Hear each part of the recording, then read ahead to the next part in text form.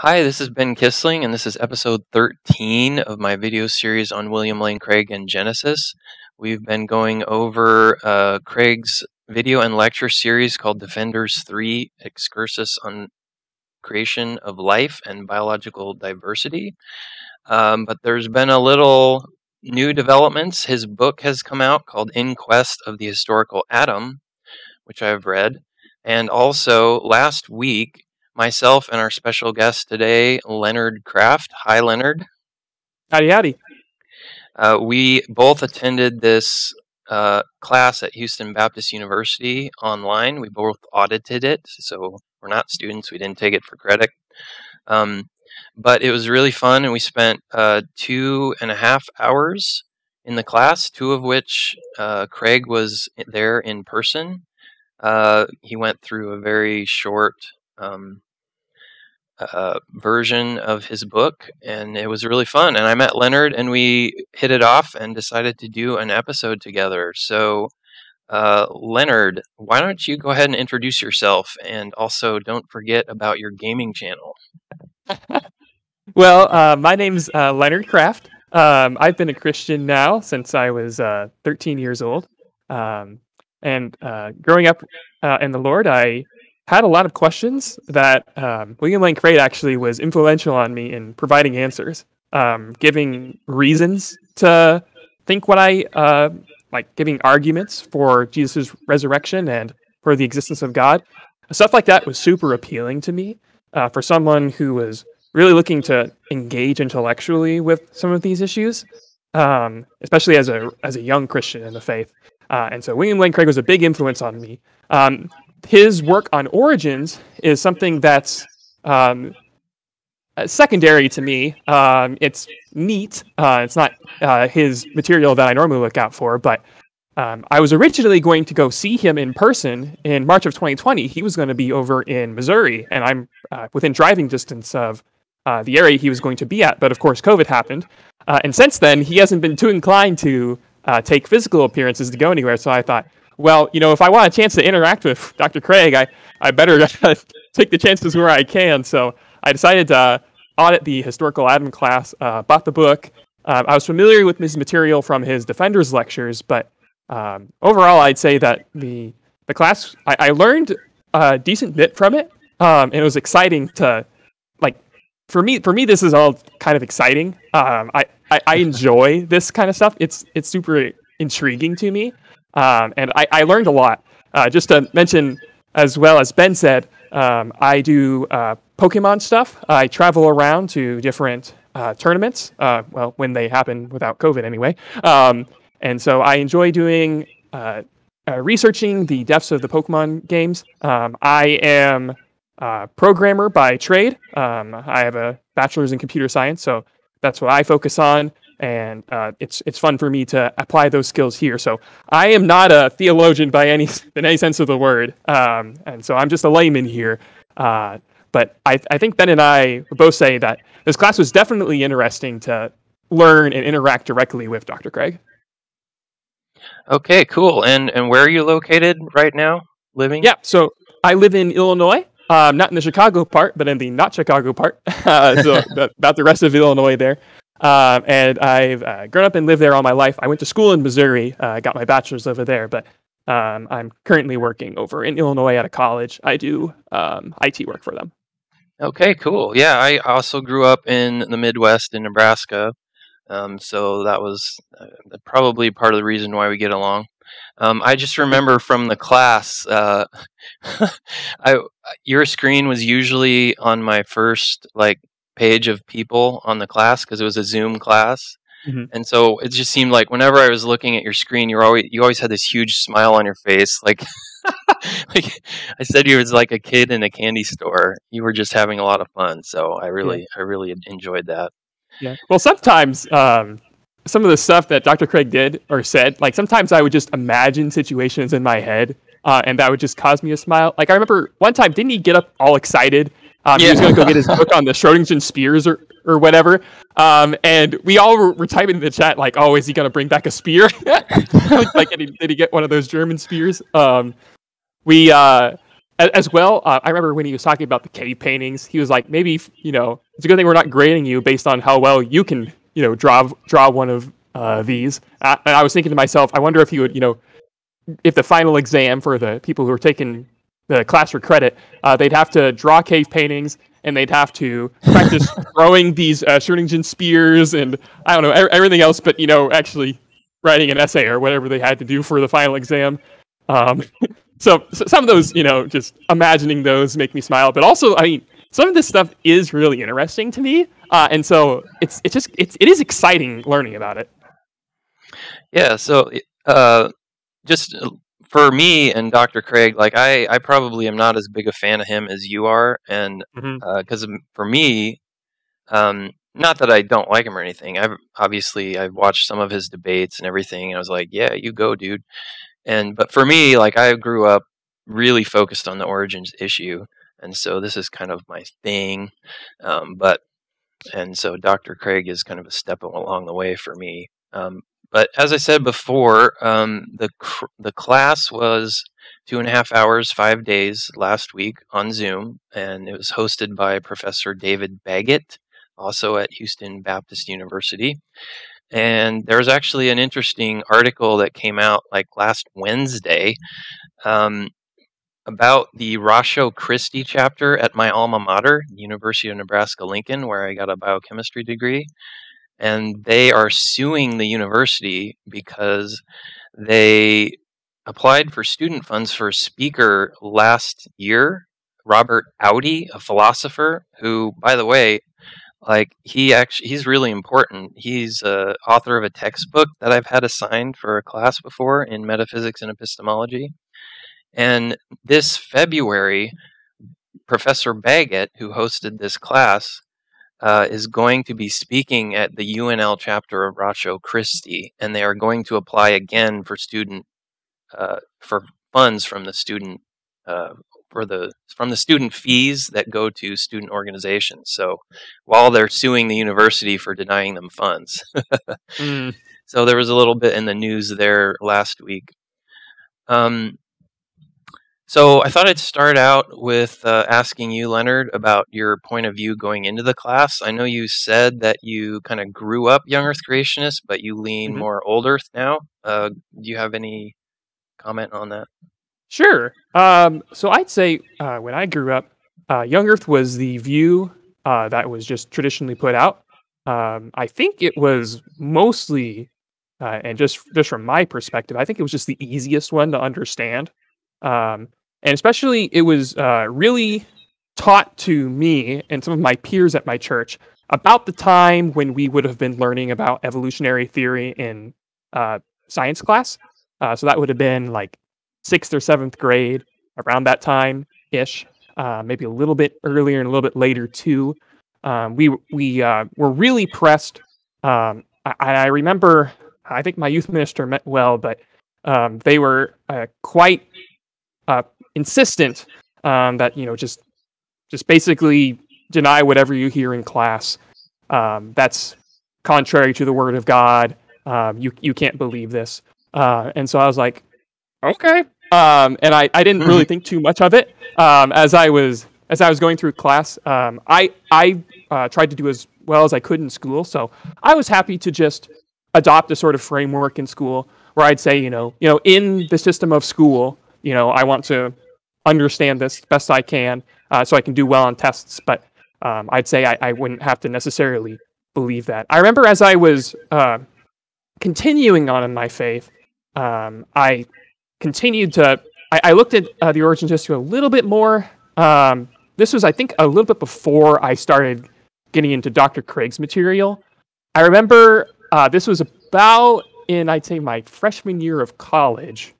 I was taking astronomy classes, and it was super cool learning about how I remember starlight. Starlight was a big one, and how light from stars reaches us. And it was like, it's such and such years old. I remember at the time I was like, well, what the heck?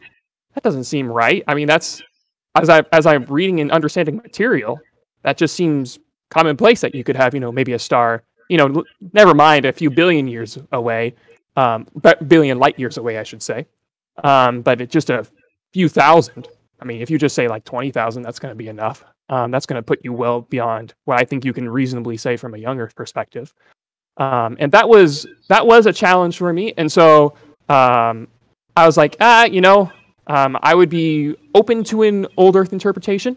I remember I had done some research on this at the time with Answers in Genesis. That was my big go-to reference that I knew for young Earth material. I had attended the Creation Museum once, and that was super cool to be able to try. Oh my goodness, the Creation Museum is really, really cool as a museum. The one in Kentucky?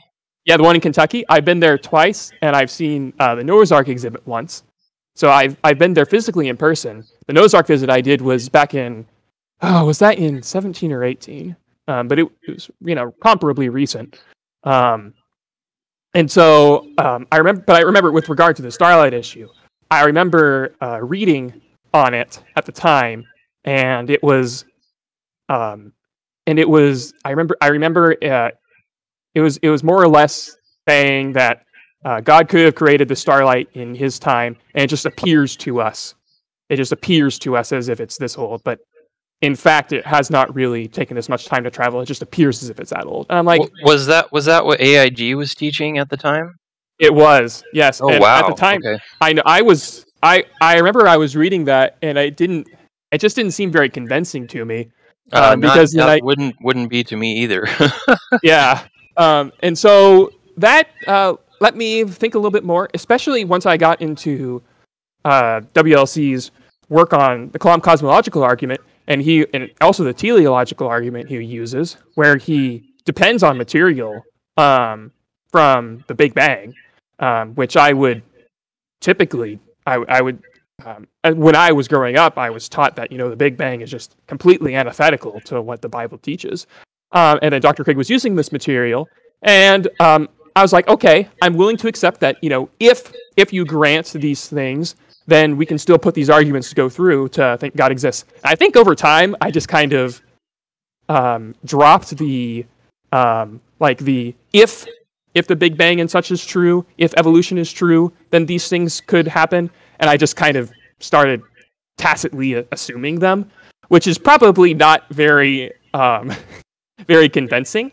I really liked what you said in class, Ben, of just Googling ICR and then like a topic and then searching up stuff like that. So actually the first thing I did once you had said that was I looked up ICR and then light from stars. I found some articles on that. I was reading through it.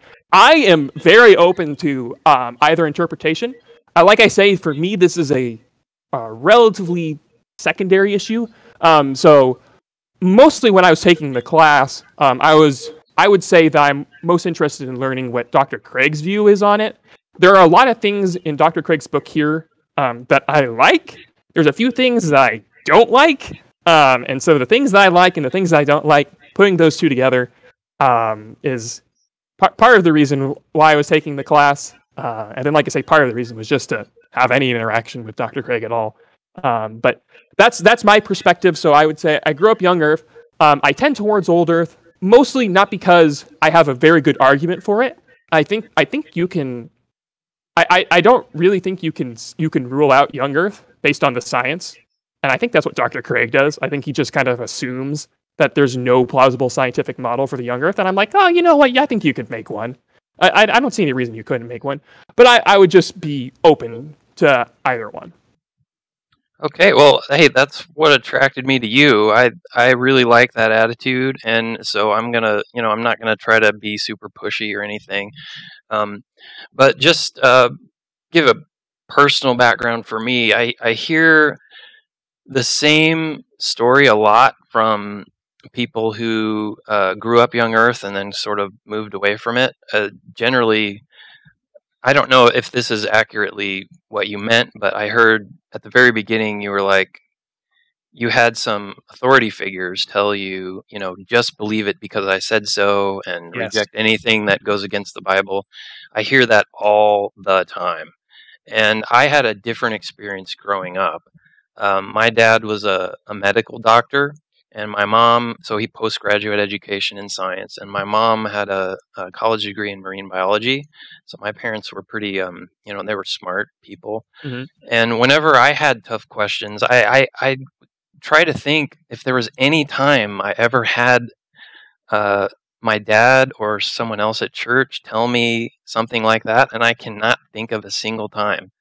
My dad always had an answer for a question that I had, and even if it was a bad answer, he would give me an actual answer and not Hmm. just like use authority.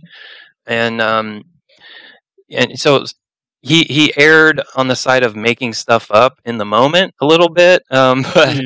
but more often than not, he actually knew what he was talking about, and he would often give me a book, and so after a while, I learned to stop asking him questions because, and I just learned to look up stuff on my own because I knew he was just going to throw a book at me. And one of the books he threw at me was Darwin's Black Box by Michael Behe, which I've I'm heard of that. sure, yeah, everybody's heard of that one. And that inspired me to study biochemistry in college. Um, I was fascinated by it, by biochemistry, not even just the intelligent design argument, but all the stuff that he was talking about. Like, before I read that book, I thought that when you get cut and your blood comes out and it forms a scab, like I just thought the water was evaporating out of it and it was drying up, like mud drying in the sun. That's what I thought. Hmm. And I read about the blood cascade in that book, and I was like, wow, this is so complex. I just had to learn more about it. So I'm kind of a biochemistry nerd in that. And so when I went to college, I never really, because I had been taught so well by my dad, I never really ran into um, anything that I thought was something that I couldn't answer, and Hmm. like there wasn't a lot of pushback from people in college, which really surprised me. I had been raised to think that atheists are the big bad boogeyman, and they're all going Hmm. to try and convert you. But I really didn't experience that in college at Neither did all. I. Yeah, and so um, even in science classes, like rarely was there anything about evolution. I can point you to a few places. Like there's one place in my genetics textbook that I looked at, but I mean, I remember I was taking a genetics class for honors credit, and we had a small group of honors students, and the professor gave us several books to choose from that we could read and discuss in the class, and I voted for a Richard Dawkins book. I think it was The Selfish Gene. Nobody else voted for it, and I'm like, come on, this is the only topic worth discussing. But nobody wanted to do it, so I just, I had like one. I have a couple stories from college. Might take too long, but with professors. But one of them was in my philosophy of science class, where I was kind of pressing her on her materialistic assumptions. And at one point, she raised her voice a little bit at me in class, and kind of was like, I was questioning basing everything on material, on matter, Hmm. right, for your philosophy. And she's like, well, what else would you suggest? And I got kind of taken aback, and I sort of muttered under my breath, free will, Hmm. because I was trying to find something that I might have in common with her, because I knew it Hmm. wouldn't be God, right? um, and so that aspect of Craig's view, I like libertarian free will. I've always Hmm. liked that part. um, So for me, like I've never really moved away from young Earth creationism, but I got super into intelligent design theory, and I remember I had some big arguments with my dad about it because AIG's position and Ken Ham is always Yeah. you know intelligent design is terrible Yep. because they don't lead to God and all the rest. And I just think that attitude is waning in young Earth creationism. I know Ken Ham has been disinvited from some creationist conferences because of it. Um, and my history with the young Earth stuff is in terms of the institution is, I would say, complicated.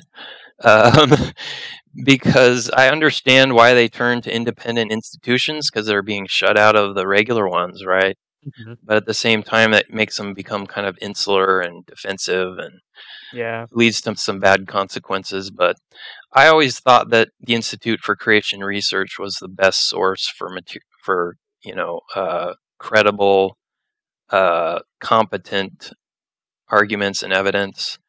And so they put out a monthly, I think it is, magazine called Acts and Facts, which they just send out for Oh. free. It's a nice color pamphlet, and it has like 3 or 4 articles in it by their scientists. They have 12 PhDs on staff. So I'd really recommend that for anyone who's interested in it. So why don't we move on to the next section and talk about interacting with Craig, which I'm sure was your favorite part. we already Mhm. we already talked about the spear thing. If that wasn't clear, it was spears that were found, old ones that belonged to these ancient humans. Um, and Craig, the interesting thing about Craig and this subject is he seems like super interested in ancient humans, and Yeah. and like way more than I am. And he's really interested in it, and he even did a whole speech during the class about how he feels very strongly that excluding these people from the human race is equivalent to racism, Yeah. and this is how strongly he feels about it, and that if we do that, even with these people who are dead and gone, we're in danger of doing it today. And that was a really strong statement. I had picked that up from him before, but I don't think I really had heard him express that exactly before. Have you heard him talk about that like I've that seen way him before? I've seen him done it in interviews, and I've actually seen people criticize him for it. Um, I think very naively to say that, oh, if you don't agree with my view, you must be racist. I've seen people characterize that like that before, but I think what he's getting at is if these ancient humans, if you can demonstrate that they had modern human behavior, and you just kind of shake your head and say no, no, they're still not humans, then he's saying that somebody who exhibits that sort of behavior today, you could still write them out today, and you could say these people aren't humans if they don't exhibit enough cognitive capacity or something like that. And I'm like, you know what? I think you might be right.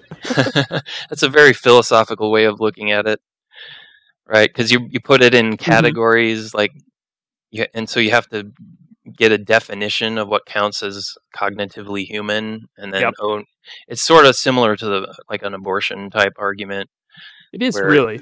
where you're excluding people.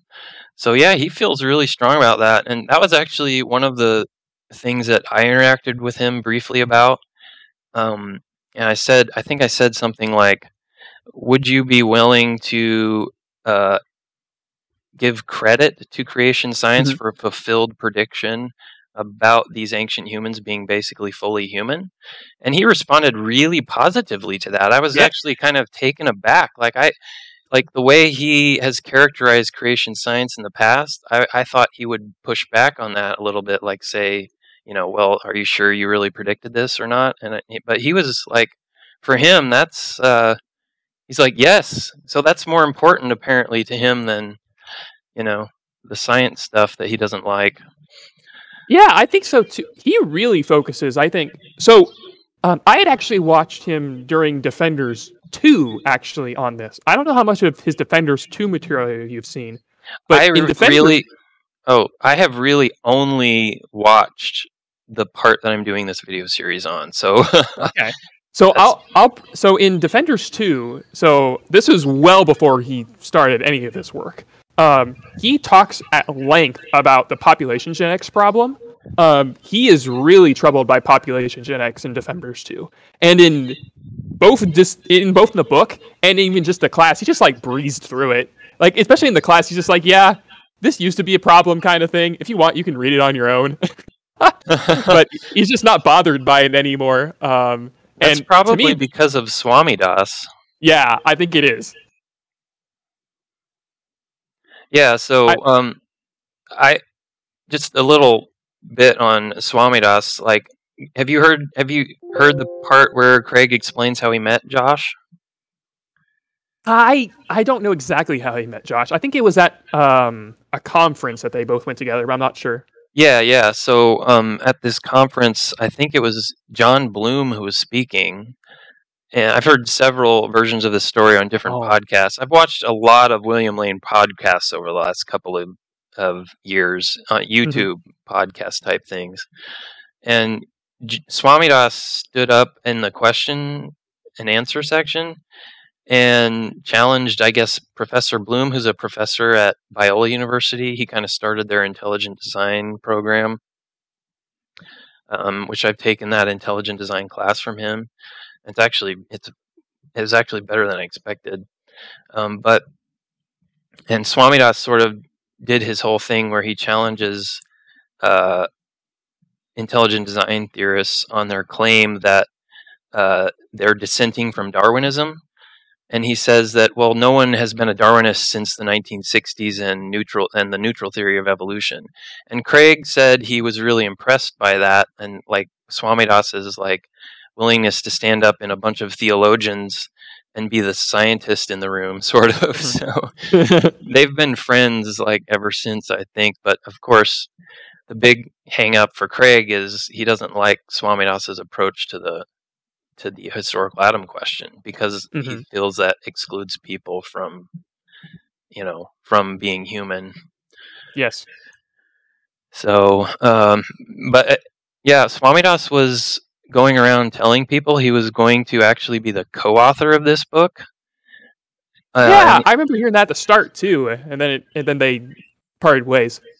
Yeah, and I'm pretty sure that was the reason too. Is Craig wanted to write his own part of the book on that because he didn't want to exclude people the way he felt that Swamidas is. And of course, Swamidas's thesis is that everyone by the time of AD 1, so the time of Christ, everyone by that time would have been the genealogical descendant of Adam and Eve, right? That's kind of weird to think about. If there were people before that who weren't, I think that's what makes Craig uncomfortable. But so yeah, he has a lot of unpublished work from Swamidas in the book on population genetics, and so Swamidas programs computers, right? He's a computer programmer like you, I guess, and he's similar. Yeah, and so he did a bunch of population genetics simulations, and he had this big argument with Dennis Venema at Biologos, and Swamidas actually left Biologos as a result of that argument, because Venema was claiming there's no such thing as a historical atom, genetics has proved it wrong, and Swamidas kind of basically got Venema and Biologos to change their mind on the issue, and I think that also sort of drew Craig and Swamidas together. So what's your impression of Swamidas, I guess, and Craig together? They've spent a lot of time talking together in podcasts and stuff. Yeah, if you where Swamidas and Craig work together, usually in his popular level stuff, where Swamidas and Craig talk together, they don't really get too deep into what the problem of population genetics is and how it's resolved. Swamidas just kind of does a more sweeping generalization of, the science doesn't rule this out. The science doesn't say this. So he doesn't get too deep into things. So usually, Swamidas is also, he will press Craig in ways that is kind of funny. That's another he'll thing make Craig a little that. Squeamish sometimes, which is fun to do, but he does it in good faith. But I mean, he's not a theologian, that's for sure. But he's a swell guy. I've thought about actually seeing if I could email him and see if I could actually meet up with him. Since, like I say, I'm in the middle lower half of Illinois, so I'm not that far away from St. Louis. I probably could drive down and actually meet with him if I wanted to. So I've thought about doing that just to say hello, but I don't know much what I would talk about. Yeah, that might be a little weird. What was I going to say? Oh, well, one thing I was going to say is they're both like rhetorical geniuses. That's Yes. another thing. Hmm. So anyway, let's talk a little bit more about the class. Hmm. What were some key points of the class that you enjoyed, like especially with interacting with him, which I know is why you took the class. Like, Hmm. what were some of the questions you asked him? I kind of forgot. Yeah, sure. A few that were important to me. One of them that I had asked about was related to the documentary hypothesis. He didn't talk about this too much. He skimmed over it mostly in his book, or not in his book, but in the lecture that he did. So the documentary hypothesis, basically, for what I care about it, basically says that the book of Genesis and the Pentateuch in general was written a lot later than Moses. It was written well after, potentially pre-exile, during the exile, or post-exile, sometime around there. And for me, I had a lot of problems with that. Just for how you could involve, like, because the material in Genesis, regardless of how you treat it, mythohistory or not, it's gonna have, like, if there's a historical Adam, then you need to have some sort of source to be able to get that to you. Either you have it going all the way back from Adam, or you have divine revelation. And divine revelation seems to me a lot more probable. So I had asked Craig, where's divine revelation fit into this? And he's like, well, there probably was divine revelation involved in here, and that's how a lot of this information came to be. And he's like, well, just remember that no matter how you get this information in here, the end product is still inspired. And therefore it's going to be truthful and all that it teaches, and etc. And for me, I kind of knew that. Like, I kind of knew that's how he treated biblical inspiration, but that kind of clicked to me, where that was a big thing for me in figuring out, oh wow, so like divine I mean, even if God is preserving oral tradition all the way back to Adam, or in some way giving direct dictation, that's providing the author with this information. Nevertheless, we can still say the end product is inspired. That was important for me. Another important question I had, that I had thought about really early on. I mean, he talked about this a little bit at the end of the book, with how do you deal with Adam's contemporaries? And I had asked whether or not Adam could brothers and sisters that were not human. And so they would be, I guess, I don't know if the technical term is hominin or hominid, but non-human brothers and sisters. And Craig was like, yeah, you could have that on my view. And I was like, okay, that's kind of weird to me. That part is almost the most weird of everything that I can think of. But those are a couple of questions that I remember asking that stood out to me. Okay. Yeah, so yeah, the brother sister thing, that because he's picking them out of an existing population and making them human. Yeah. Mhm. So yeah, and that actually, I just thought of that, something like, couldn't God have just made the whole population human? I mean, if he's Yeah. just just sort of arbitrarily picking two of them, that seemed Yeah. kind of weird to me. But that's based on his commitments, his biblical commitments about Adam and Eve being the sole progenitors and all that. Yeah. So, Well, he mentions that one potential possibility would be that there is a mutation in the parents of Adam, that brought about the necessary cognitive behavior, or like the necessary conditions for God to put a soul in Adam and Eve.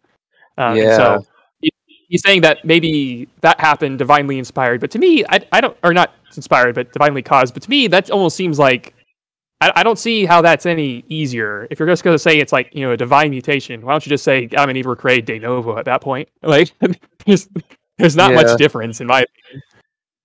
Yeah. I think there is for Craig, because he wants to explain our propensity to sin by our non-human ancestors. And so Swamitdasa's view of de novo creation wouldn't work for that. True. That was the mutations thing, was the last question I asked him on Friday, and I was actually kind of surprised by his answer, so it's a good thing I asked the question, I guess. But I kind of really, really understood what he's getting at now with the mutation thing. So in the book, like you said, he describes these single point mutations that change, a protein that we see today in other animals to what it is in humans. And it turns out that if you put the changed one, the one that humans have, into animals, it changes their brain development. And I can't remember the details, but I think it increases the size of some part of the brain or something. Yeah, I remember something like that. Yeah. So, and like that sort of thing, like a single point mutational change, from an intelligent design perspective, anyway, that's the kind of thing that intelligent design theorists would be like, yeah, that could happen because it's just a single point mutation. Like that's not hard to get at all, is what they would say. And one thing we didn't get to in the class was like the waiting time problem, which I don't know if you've. There was a young Earth creationist named John Sanford who was a biochemistry professor at Cornell for quite a while, and he's published on the waiting time problem, and he's worked with intelligent design theorists on it. And which I think Ann Gager, the Discovery Institute, has published on it too. I think Behe and Snoke have published a paper on the waiting time problem, but basically it is involving population genetics and how long it would actually take under actual evolutionary models for a mutation like that first to appear in a population. And then after it first appears, when it first appears, it only appears in an individual. That's how the probabilities work. But after it appears, it has to spread through the population over many generations based on differential reproduction. In other words, natural selection, right? And they just calculate how long it would take. And I think one of the papers concluded that a single point mutation would take 86 million years to spread through a hominid population. And I know Swamidas has accepted this as a legitimate problem for the theory. Craig doesn't talk about it in the book, but that's one thing I had a list of like 40 questions that I wanted to ask him. I'm sure you could have gone all day with Craig. Oh man, no! Like I had so much I wanted to ask him, and I definitely challenged him quite a bit with the questions that I asked, to the point where I think it caused a little bit of drama. You were a little bit, especially I think it was the second day, really, where a lot of the students kept grilling you on different parts of like, what's your view on this? How do you explain this? Don't you when you read the text, don't you just see this? And I'm like, come on, guys, this is not a Ben versus Dr. Craig class. Yeah, you were defending me. I thought that was awesome. I was like, wow, that's really cool of him. But yeah, and I didn't really. I mean, I wasn't really bothered by that. I was kind of surprisingly nervous in the class sometimes. I interact with people all the time on this issue, and I don't usually get like that, but I could tell like my voice was wavering and stuff, and I don't know why that happened, but I enjoy that kind of thing. I actually wanted that, like, because I think there's a lot of people who just don't understand what creation science says, and so they have all these questions that they think are like gotcha questions, and don't realize that we've been thinking about this for decades. So I appreciated that part because it gave me a chance to kind of answer some of those. I will say though, now this will be a little bit more critical. I do think some of your questions were a little, I don't know how, a little more gotcha to Craig, trying to get him to say one thing. I want to hear. I would just say it sometimes felt like that. And now I don't have a hard and fast opinion one way or another on some of these, but I do remember sometimes thinking like, that seems really harsh. Some of the ways I'd have to go back. I haven't rewatched the lectures that they recorded, so I couldn't give you a specific example. And then again, don't also forget that I was being very passive with my questions. I basically just asked and I said thank you. So keep that in mind. From my perspective, I was being like, I was like hands off. I was just like, please answer my question, Dr. Craig. And you were much more forthcoming. But I guess I'd say that you just came off more forthcoming. That's the way I would word it. But it wasn't. I didn't think it was bad, and I didn't think Dr. Craig minded either. Although sometimes you had too many follow-ups. Sometimes that was one thing I think everyone was like, keep going back and forth on this. Yeah. On Friday, Steve, he was the guy who did get a little aggressive with me on Tuesday. Mm-hmm. He kind of private messaged me while I was talking with Craig. He asked me, "Look, please ask your question about mutations. I'm interested in it." Yeah. Like right in the middle of the previous interaction. But yeah, I Yeah, felt like too. I did at times feel like I was dominating that like I was taking too much time, and I felt a little bad about it, but I don't know, I had so much to talk about. So the big theme that I was looking at was not so much trying to convince him of young Earth creation, because I knew that was not going to happen. Right. What I was trying to get at was, I feel that you have misrepresented creation science and you criticize it without knowing what our position is. And B, the second major thing, though, was I wanted to try and convince him of some of the things that he himself does in his own worldview creation and worldview construction is very similar to what creation scientists do and young Earth creationists do. And Like the Lorentzian physics, I think. I think that was one example you brought up. the what kind of physics? Lorentzian. Yeah. Lorentzian, yeah, and that's one thing I brought up, and I've talked about this, or I can't remember if I have talked about this in the series. But yeah, the first question I asked on Monday was basically, you, Dr. Craig, you reject the current scientific consensus on Einstein's interpretation of relativity and also quantum mechanics, which he doesn't talk about as much in his public speaking, but he definitely has said many times that he prefers the deterministic interpretation of quantum mechanics, which I don't know much about, but basically, basically he wants to get rid of the randomness interpretation of quantum mechanics, so that there's no actual uncaused events in nature. Is my understanding. So anyway, I kind of pressed him on that on Monday, and I noted that when he was talking about the physicists that he's appealing to for his interpretations of both relativity and quantum mechanics, he called them a bright or brilliant minority is what he called them.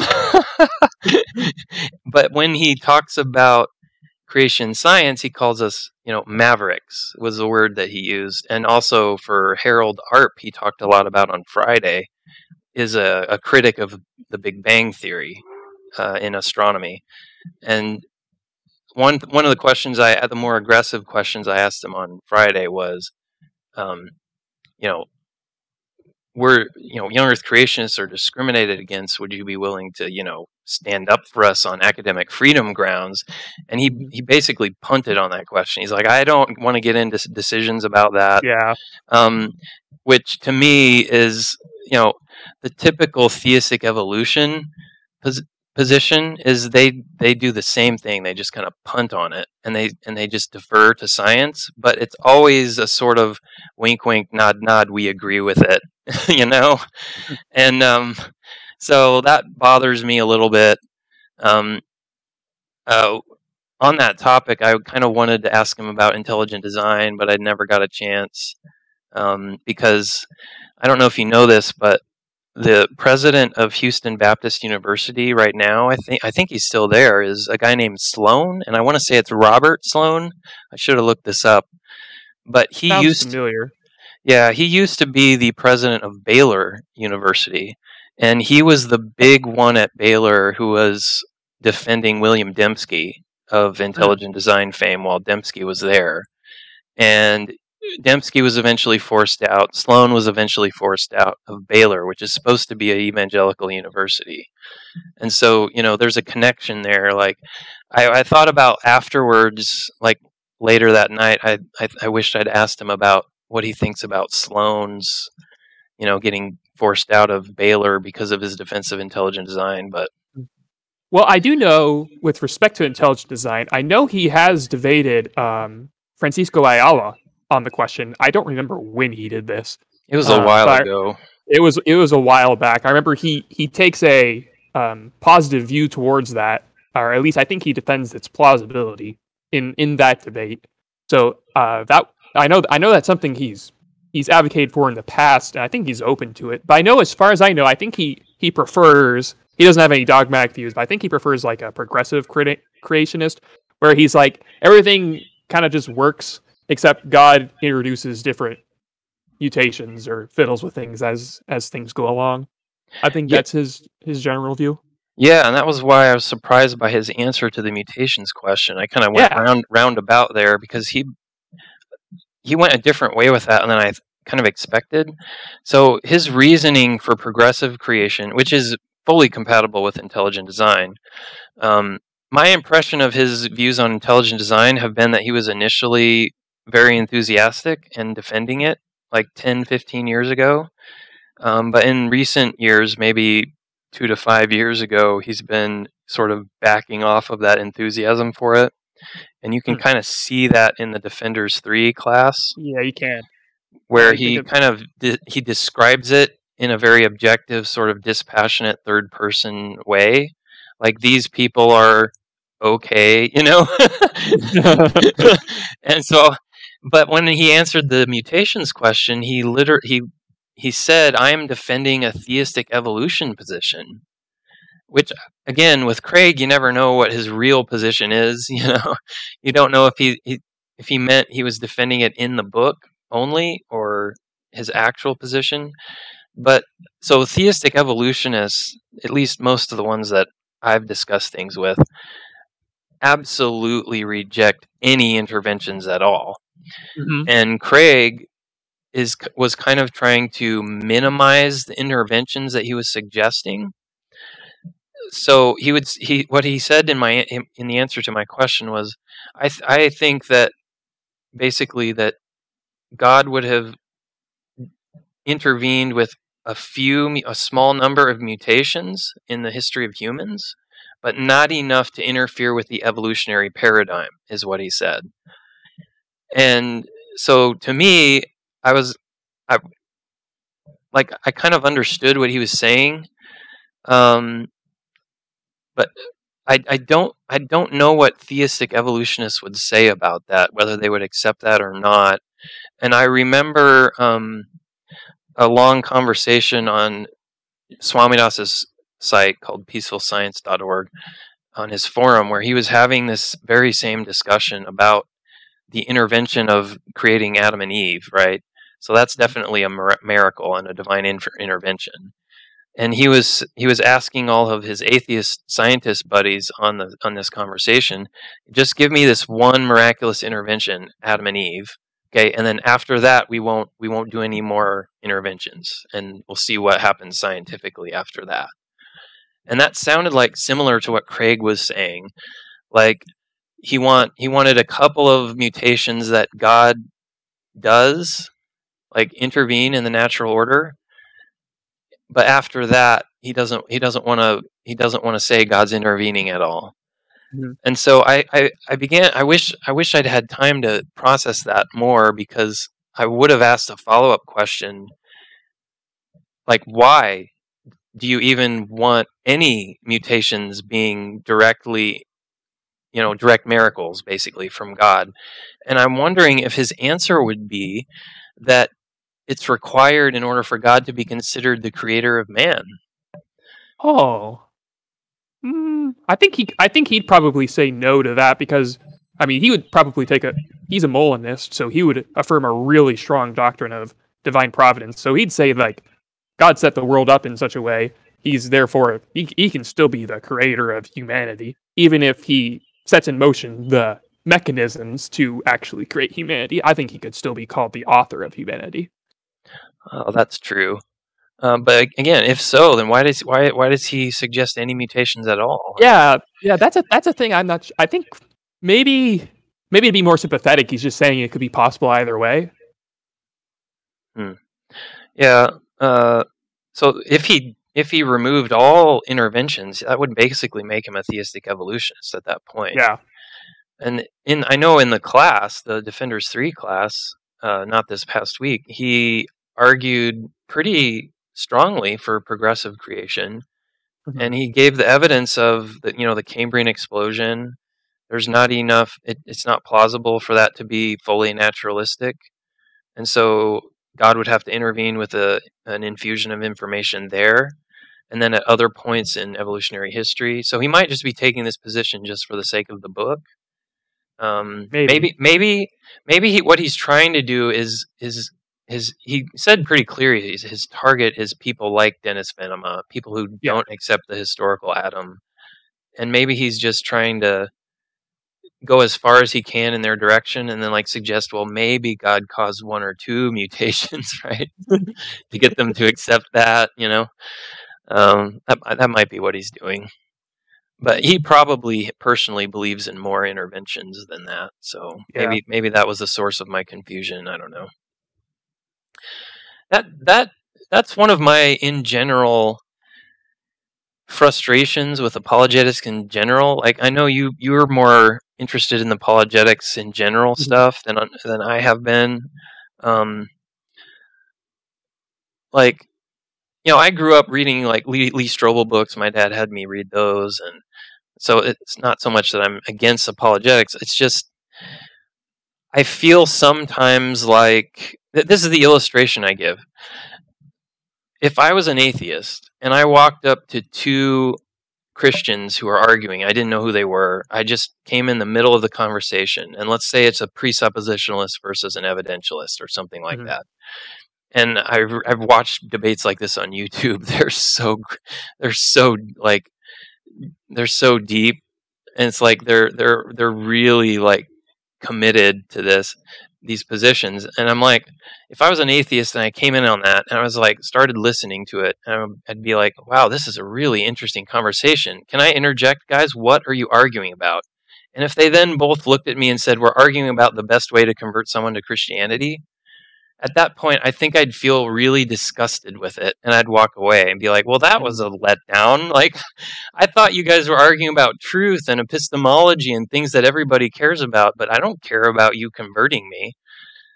And I just feel maybe, especially with the millennial generation, my generation, that has a hugely sensitive BS meter, that I just wonder if the mode of apologetics of arguing positions that you don't actually believe in to try and convince somebody is going to work with millennials very well, because we just see through that right away, and we're I want to know what you really believe, man. You know what I mean?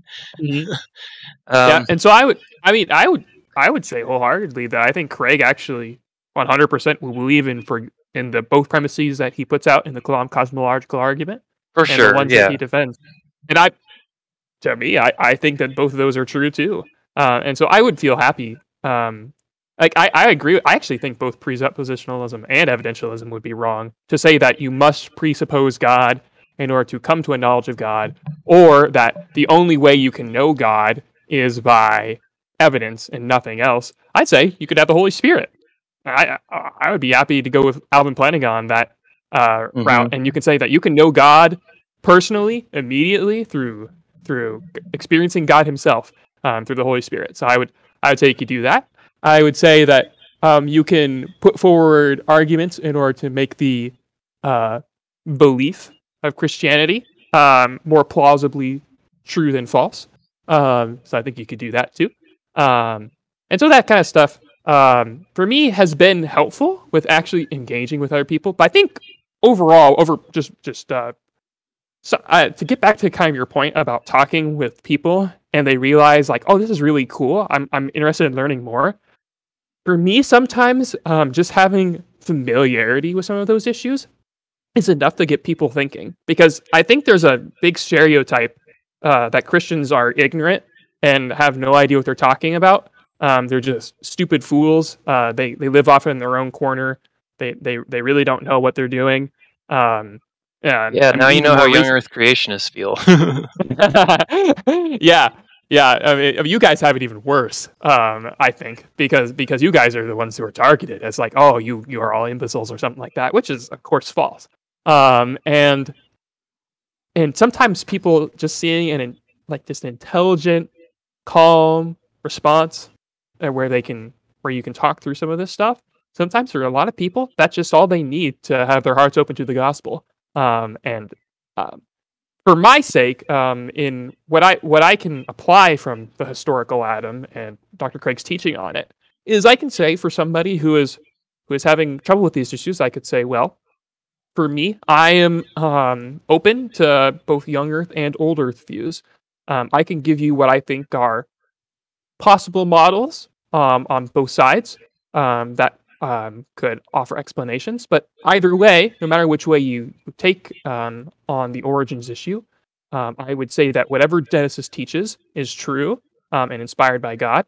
And I'd also say that it would not be a necessary condition in order to be a Christian to have a firm stance on whatever Genesis teaches. I think you need to um, uh, place Jesus as your Lord and Savior and commit your life to Him, and believe in certain essential truths related to that, like God exists, Jesus rose from the dead, I'm a sinner before God, and you believe those sorts of things. But the origins issue for me can be secondary, and um, if you're stuck up on this, and this is a barrier for you to come to the Christian faith, then here's some honest answers that, as far as I can research, this is what I can tell you as legitimate options available to you.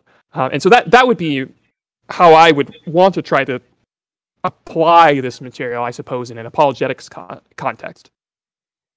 Yeah, and that seems legit to me, and I definitely don't say that the origins issue is a essential issue of faith. I don't know hardly any young Earth creationists that Yeah. do. Even Ken Ham doesn't say that. They have a statement on AIG about it, but um, we do definitely believe it's important. Yes. At where I'm at right now, I have two thoughts on it. One thought is that I feel pretty strongly that the abandonment of the traditional interpretation of the Bible was a major step on the way towards the decline of Christendom. Yeah. But everyone has their pet ideas about that, so Hmm. it's hard to prove that sort of thing. The other one is that I just feel also strongly that um, we should pursue the truth as a higher value than evangelism.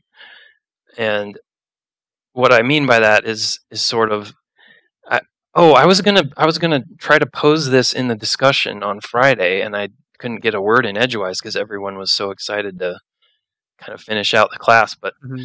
I wanted to pose a thought experiment.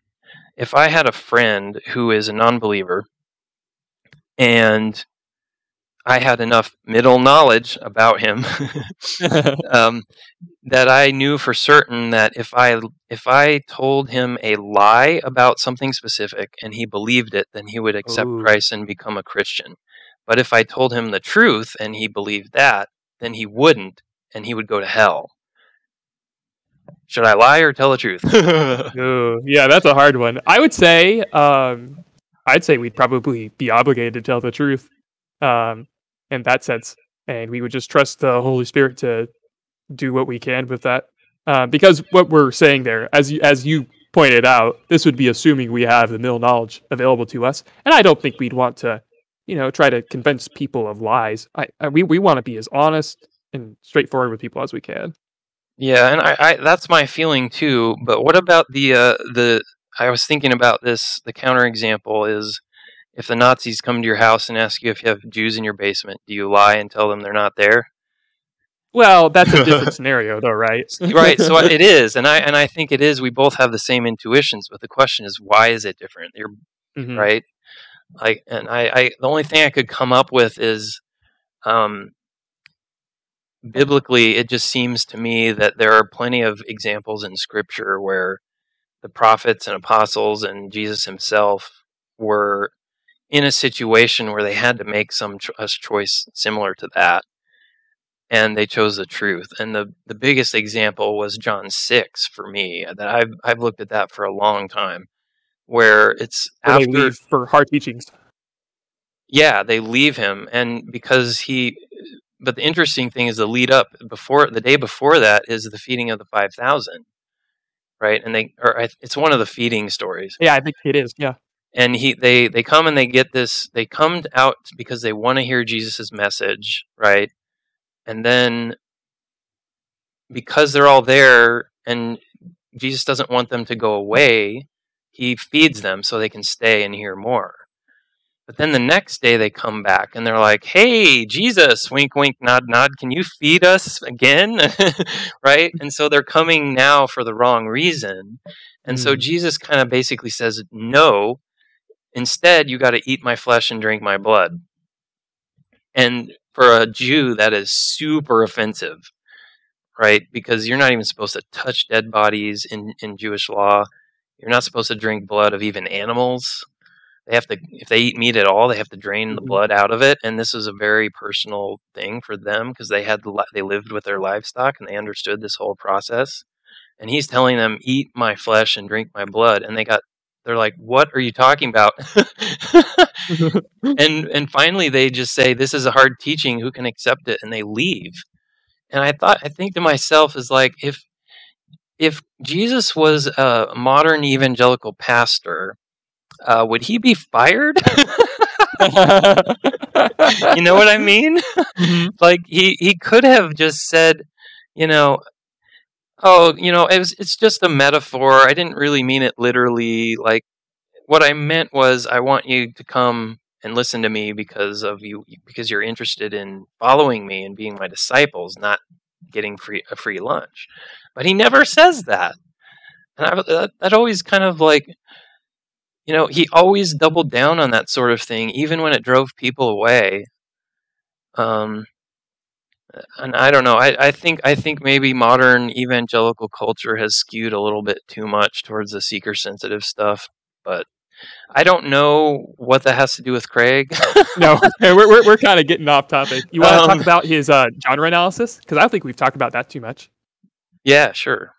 So overall, one of the things that was new to me from the class, and also especially in the last Reasonable Faith podcast they put out, was that Craig affirms a literal Adam and Eve and various events of Genesis 1 through 11 independently of the New Testament.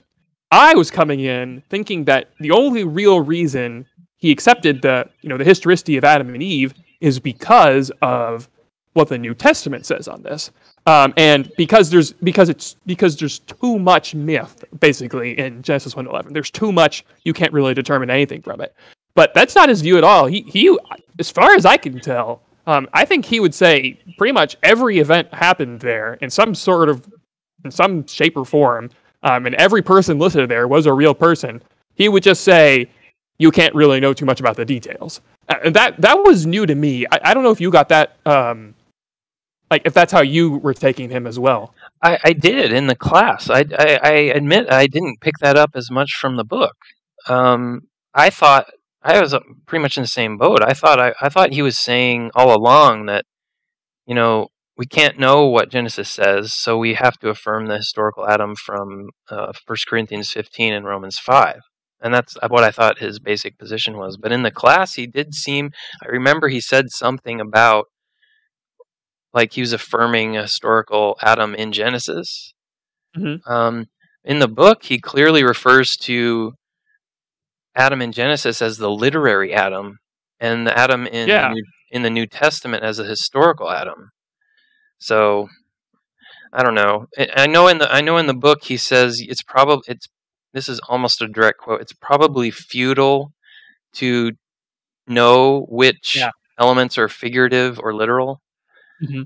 So, but I think you're right. I think he really does think that there is some historical elements besides just the genealogy. Yeah, exactly. That's what I thought too. He would just say like this. It's just the genealogies. It's like that just doesn't make any like. Why would that be the historical component you would care about? Because like if anything, that like in the grand scale of Genesis 1 to 11, those are not nearly as important as, you know, the fall and the flood. I mean, those are way more important, relatively speaking. And he would still, I mean, even when we talked about, I think, when we were discussing the assertoric versus illustrative use of New Testament texts, and you brought up the example of 2 Peter 3, which I was going to, but you beat me to it, where yeah. Well, I actually got that from your when you were doing your episode reviewing the Inquest of the Historical Adam, and you mentioned your argument from 2 Peter 3, and I'm like, oh, you know what, I wonder what that is. And so then I go and read it, and I'm like, yeah, that looks kind of assertoric to me.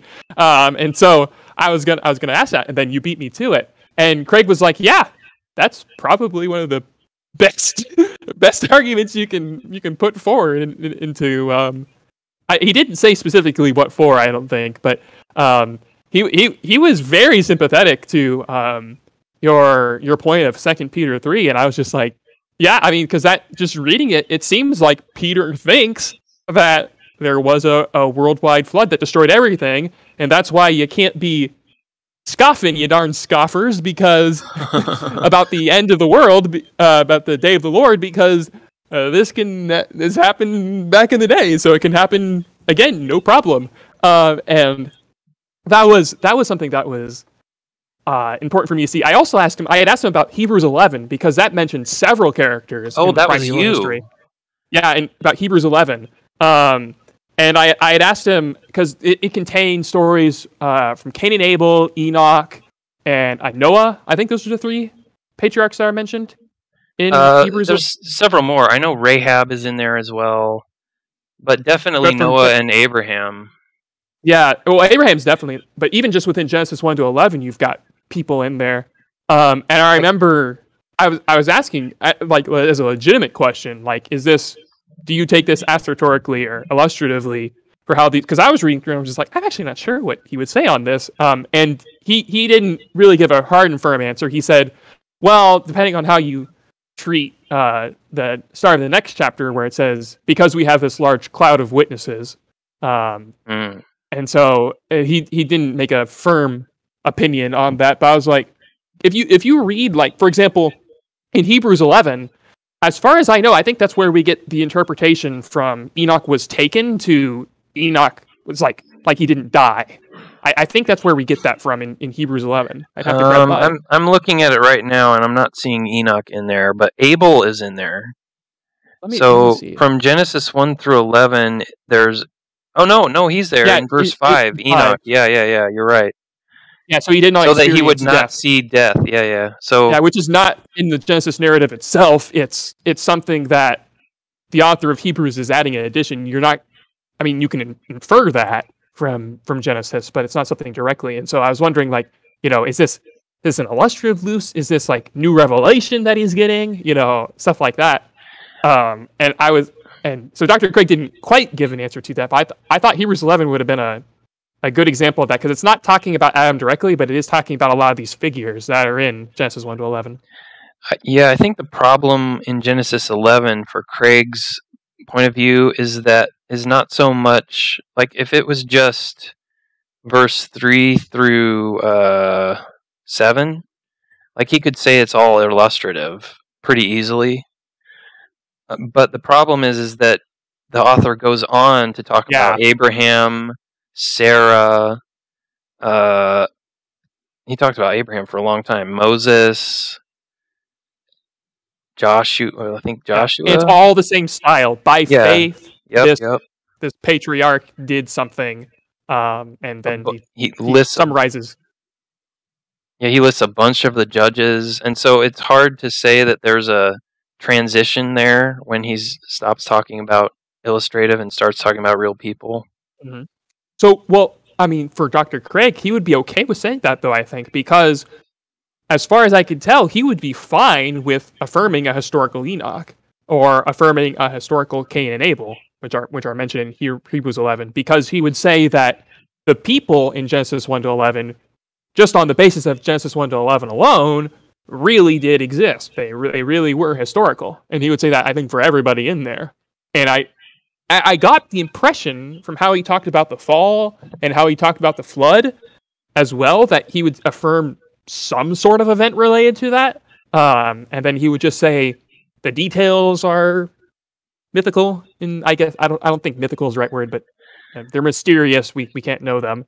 And so that was something that was new for me to just understand that Dr. Craig is saying that he thinks, just based on, or at least what he's propounding, or what he says he's propounding, is that based on Genesis 1 to 11 alone, you're gonna get a ton of stuff, historically speaking. Which, to me, you'd think if that was the case, he would have brought that up, because he lists, like, what is it, 10 points, 10 theological points that he says you can bring out of it, and he doesn't like explicitly say that. He doesn't explicitly say that that all these people they really did exist, but it's just that we can't know that much detail about them.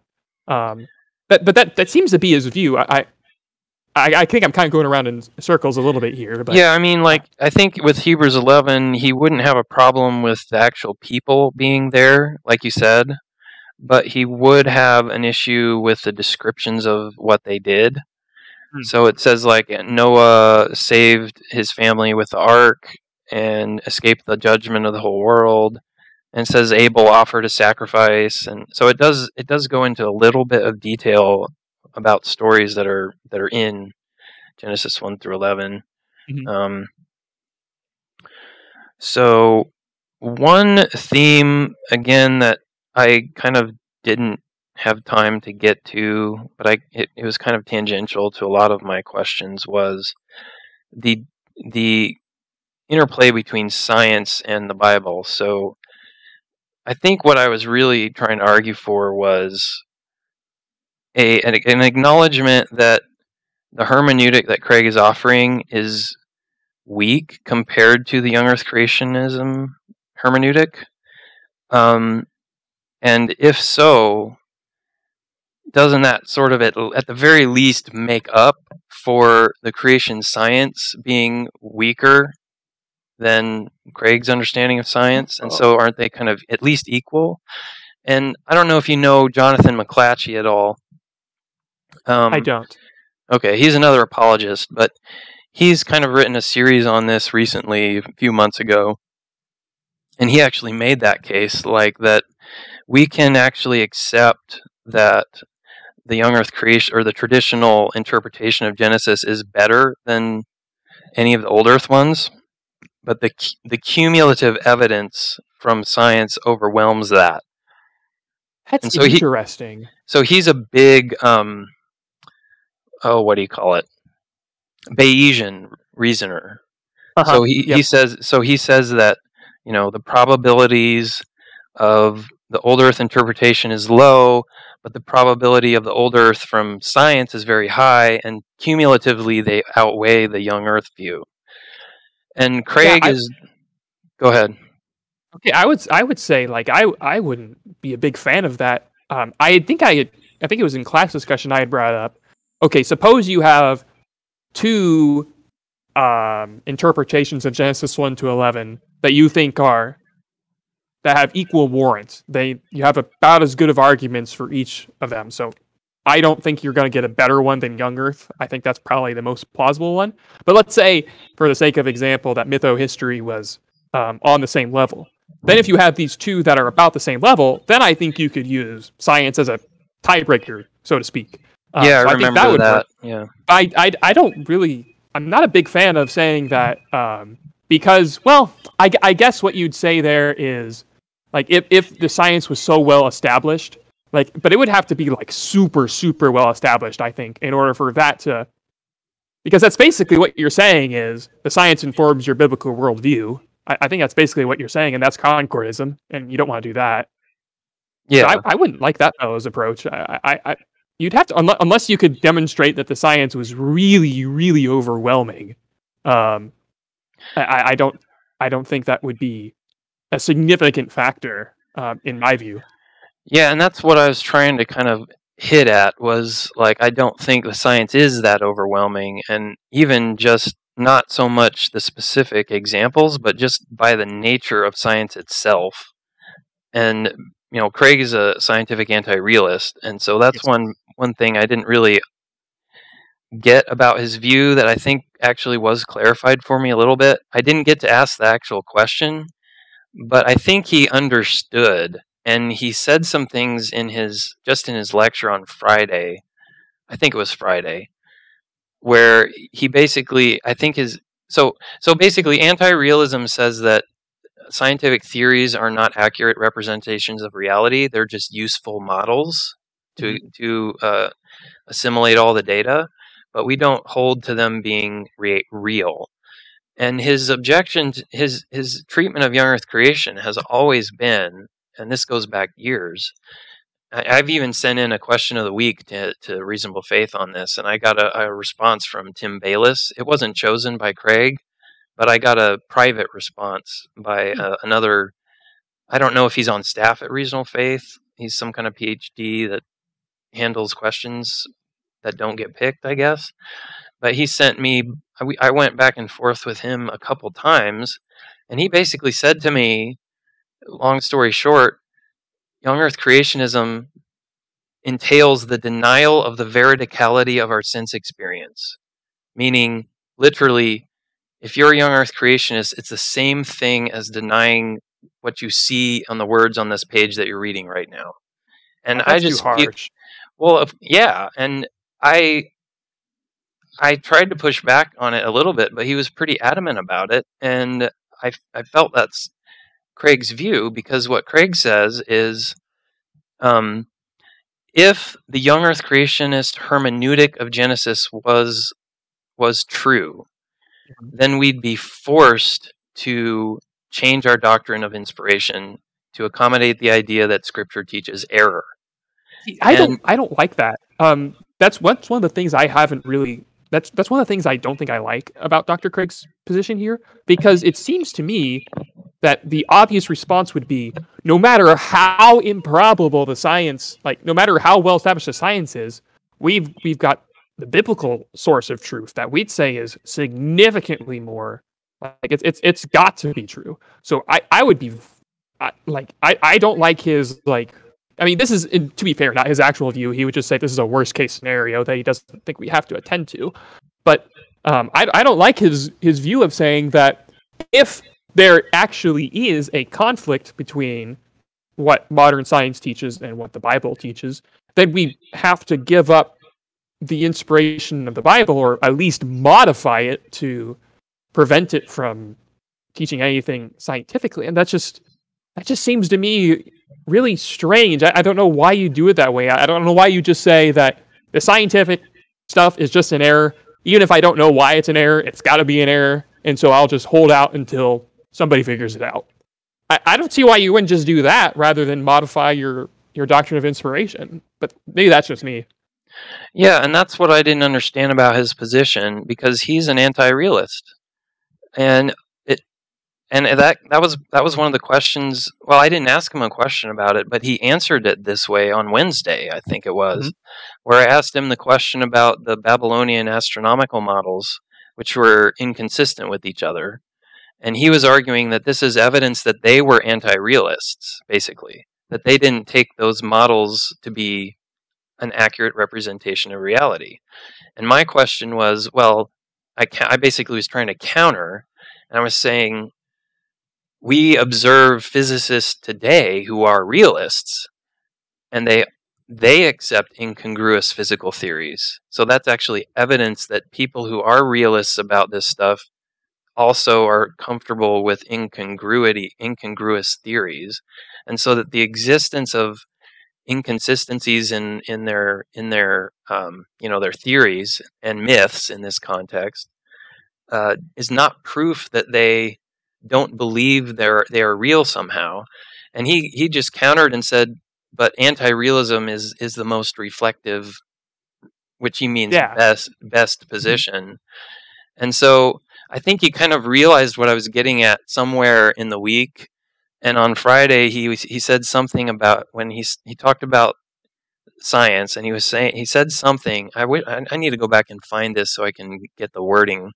but he said something to the effect of there are some scientific explanations or theories or demonstrations that are so well demonstrated that they're really unlikely to change in the future.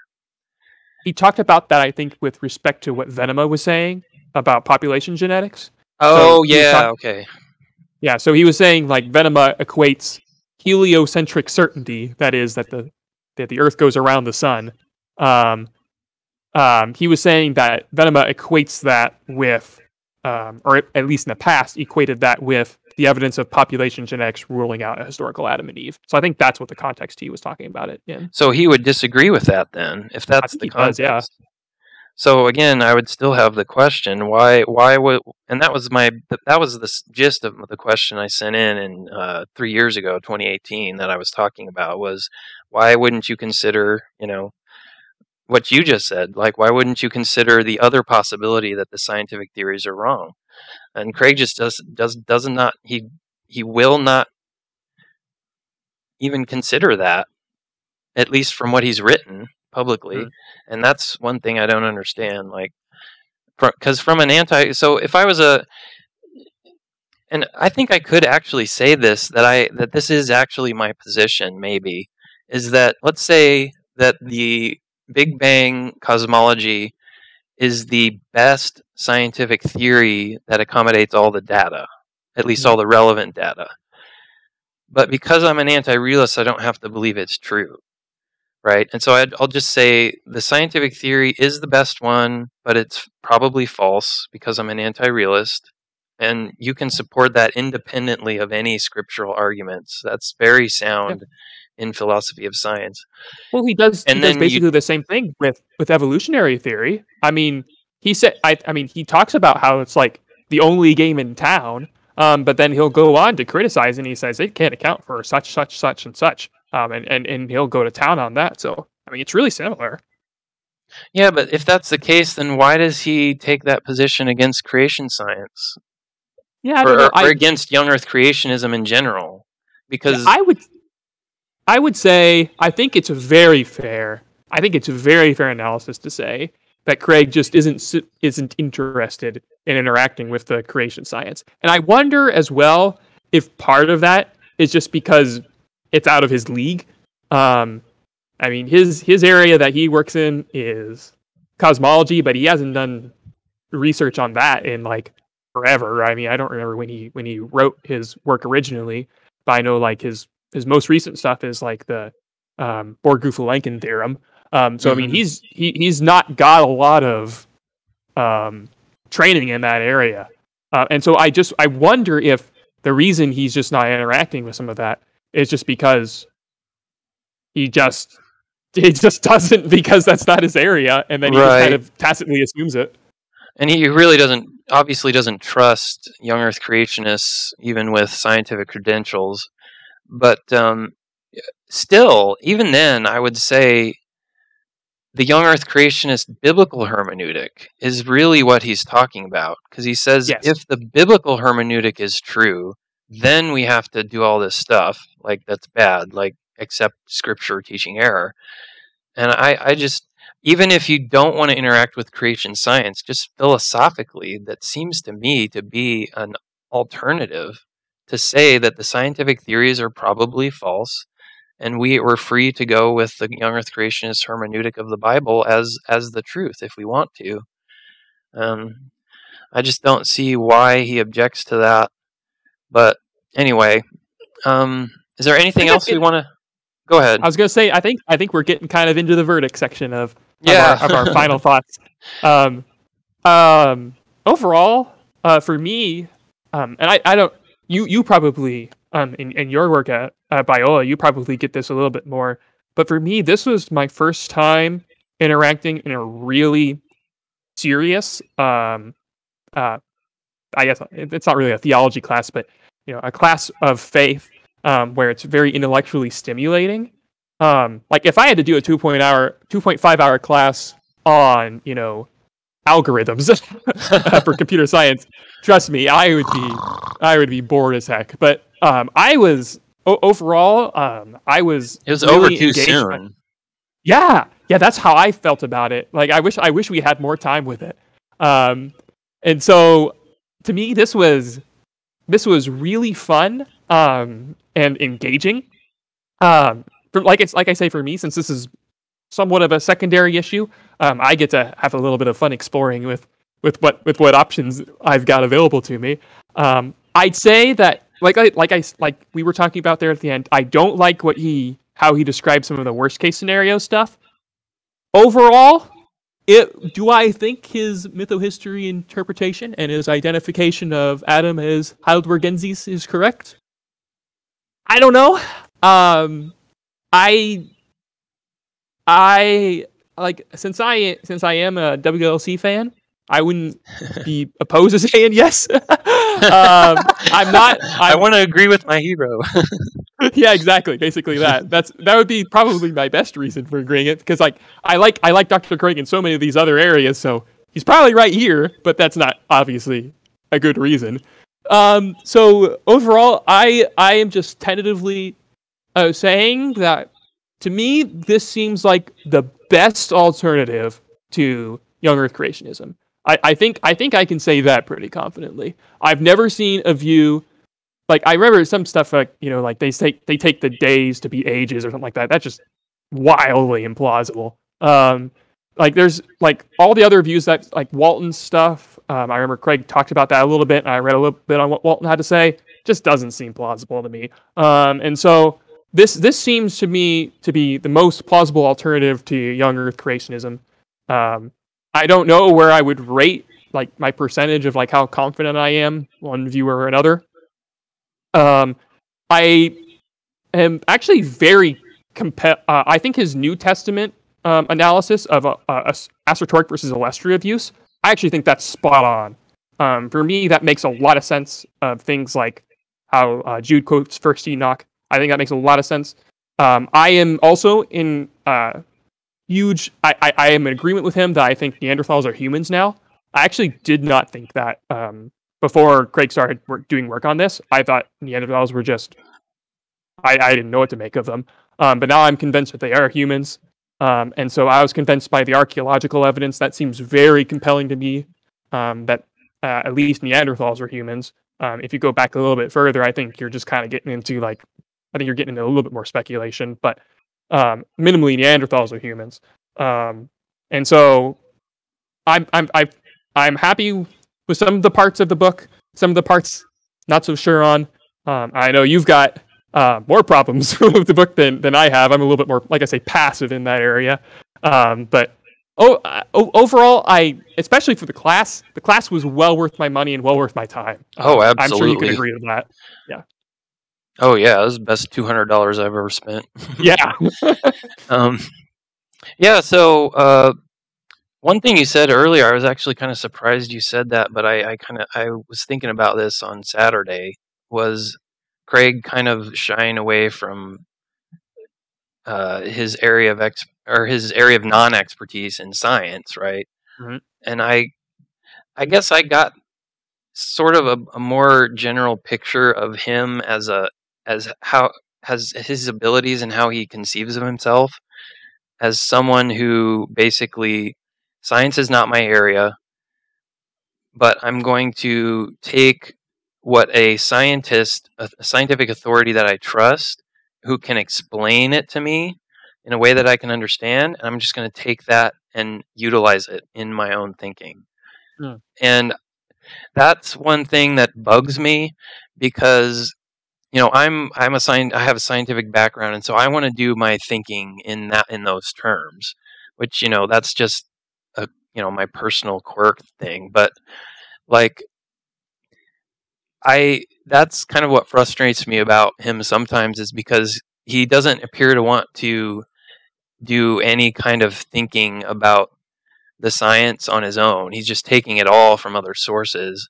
And I have a ton of things like recapitulation theory that he mentioned, his idea that complex features can just arise naturally,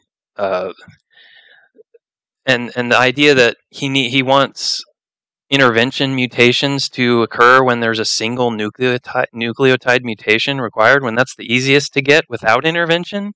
It's the complex features that require intervention from an intelligent design perspective, not the single nucleotide mutations, right? So, Behe's edge of evolution, or various versions of it, is multiple protein-protein binding sites, or two or more protein-protein binding sites in the same complex as Beyond the Edge of Evolution. That's his 2007 book. But Behe and virtually everyone else of that stripe would accept single nucleotide mutations as being able to be happen naturally without intervention. And so, but Craig seems to do exactly the opposite. And I just feel like that's kind of a thing where he has, I don't hesitate to say this because he's so brilliant, but it's like a lack of scientific understanding of the issues involved that kind of frustrates me about it. But, there's a lot of stuff about the mytho-history thing that we didn't really get into. I was thinking about, you said this is the best alternative, and I'm trying to think if I actually agree with that or not. It's possible I could agree with that. The only other option that I think might be better than Craig's is the full-blooded liberal theology, theistic evolutionary interpretation. And that's the one, I've run into it a lot. Those are the people who don't care about sectioning off 1 and 11 from the rest of Genesis. They're going to go ahead and say there's mythical elements all the way through. I mean, basically, they're going to take the view that Craig does of 1 through 11 and basically extend it to either the whole book of Genesis or the whole Old Testament, or in some cases even the whole Bible. And I've met people like that, and that seems to me just to be more consistent, but it's also less orthodox is the problem. Yeah, that's way less. I wouldn't want to do that. But from a pure rational perspective, as to being consistent, it's the inconsistencies that bother me about Craig's view. So, and a lot of my questions were like this, like poking at inconsistencies. Like, I just don't think that there's a switch in genre between 11 and 12 at all. And I don't think there's any textual evidence for it. And Craig actually fielded a question like that when he was on Sean McDowell's YouTube channel last month, September. You should watch that if you haven't. You did? I think so. I don't remember all the questions on there, but if you remind me, I might remember. Yeah, the one question that I remembered was when it was a girl asking a question, and she asked about the genre switch. I don't think there's a genre switch between 11 and 12. And Craig's answer was, that's not a serious objection, because all the Old Testament commentaries section off the primeval history by itself. And that was his answer. And I was like, that's not a good enough answer for me, because first of all, in the book, he mentions that most commentators divide Genesis into 3 parts, if you remember that. Yep, Joseph story at the end. Yeah. And so the question for me is, why don't they switch genres between the second part and the third part? If a division like that is evidence of a genre switch, then why don't they switch genres there? And so to me, it's not like divisions like that are just divisions in the text, like chapter divisions or divisions between verses, right? If you want to assert a genre switch, you have to appeal to more than just a division that commentators make. You know what I mean? That would be an appeal to authority. Yeah, that would be a logical fallacy. I am actually, now that I'm thinking about it, though, I am trying to think of some of the reasons that, well, I guess in one sense, I guess part of the whole book is just an argument that Genesis 1 to 11 is different.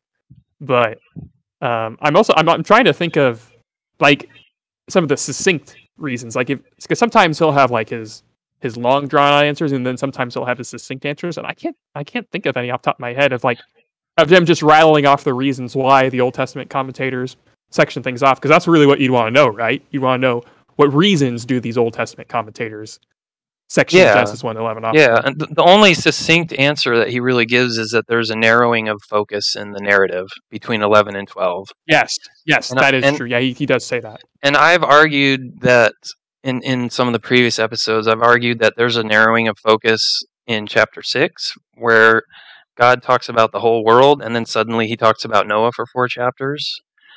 But you could maybe argue that, well, it's a global flood, so.